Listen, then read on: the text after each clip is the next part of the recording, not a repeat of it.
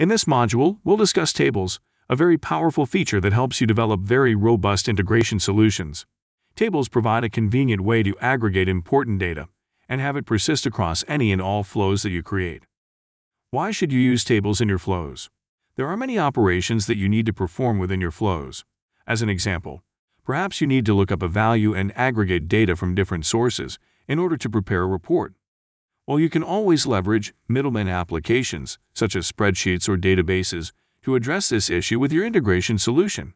These methods require authentication and can take additional time. Tables provide a convenient way to aggregate important data and have it persist across any and all flows that you create. Tables help with many scenarios, such as counters, synchronizations, high-speed lookups, filters, temporary state storage while flows are in process, and communicating between independent executions. To create a new table, click on Workflows, and then click Tables. Next, click the New Table button. When naming your table, it helps to use a naming convention that will allow you to quickly locate your table and understand its purpose. By default, it will be called Unnamed, so you'll definitely want to give it another one. To rename your table, click the pencil icon and type in a name and description that fits your use case. If you have data you want to import into the table, you can click Import to select and upload a CSV file. You can also click Export to export a CSV file of any data currently in your table. Fields within tables come in multiple types, similar to the fields you've come across in flows. Naturally, these include text strings, numbers, date and time objects, counters, and true or false fields. The counterfield type is used for fields where the updates will all be adding to or subtracting from the current value. The advantage of using a counterfield is that multiple flows can make updates to the same record at the same time without worry of conflicts or loss of data. The Workflows console gives you the tools to add, edit, and sort columns as you'd expect.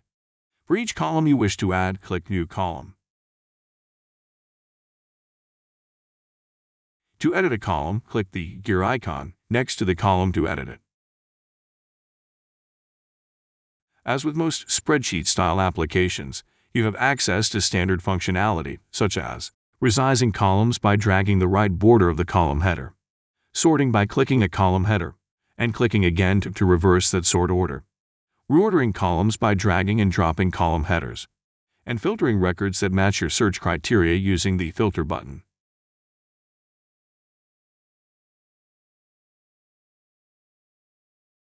Additionally, you can control the display of each column using the Columns option.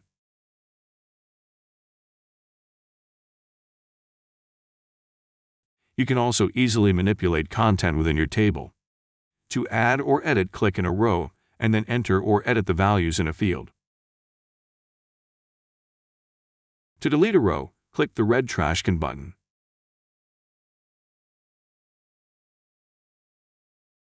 Fields that include auto, such as the row ID or creation date, are automatically generated and cannot be edited. All changes you make to a table are saved immediately. To duplicate or delete a table, locate it and hover over the right-hand side of the table with your mouse.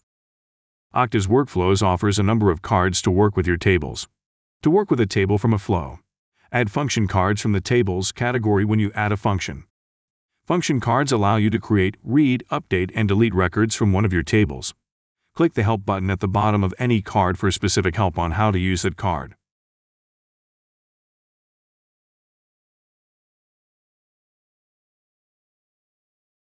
Tables are a valuable resource in helping you build advanced workflows. They provide a convenient way to aggregate important data and have it persist across any and all flows that you create.